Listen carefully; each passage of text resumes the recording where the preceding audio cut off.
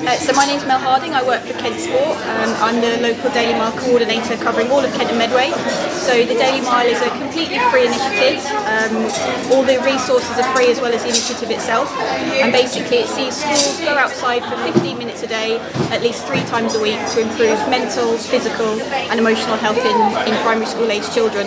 So anyone interested can either email me directly at mel.harding@kent.gov.uk or visit our website www.kentsport.org.uk. And how about schools outside Kent? Because the Daily Mile goes wide, doesn't it? And obviously you cover Kent.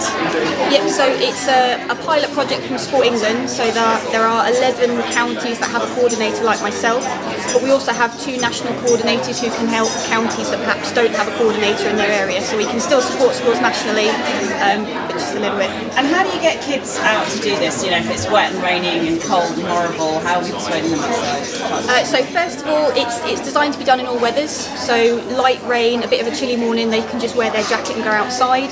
Obviously extreme weather, if it's lashing rain for example, they can't, but because the Daily Mile is 3 times a week, we can just switch the days around so they can still go out.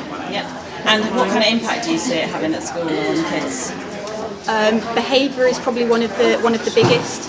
It helps academically, so things like their memory, their attention span, and their alertness as well. So it's a really good idea to give them a brain break, potentially between maths and English.